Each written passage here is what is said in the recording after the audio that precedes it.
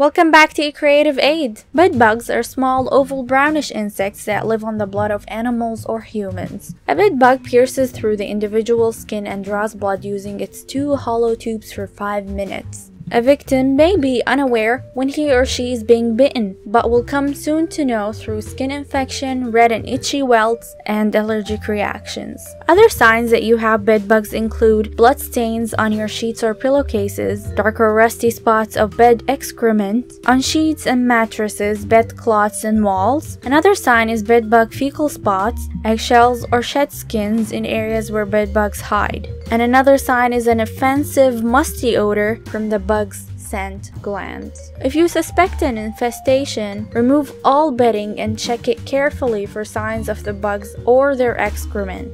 Bedbugs may enter your home undetected through luggage, clothing, used beds, and couches, and other items. Use the following home remedy to get rid of bedbugs. In a spray bottle, pour 1 cup of water, then add a tablespoon of baking soda, and add a teaspoon of cayenne pepper, and add a teaspoon of freshly grated ginger. Then close the bottle and shake it to mix. Spray this mixture on infested areas. This will kill the bugs and their eggs immediately. Also, wash your clothes and other fabric in hot water that came in contact with the infested area.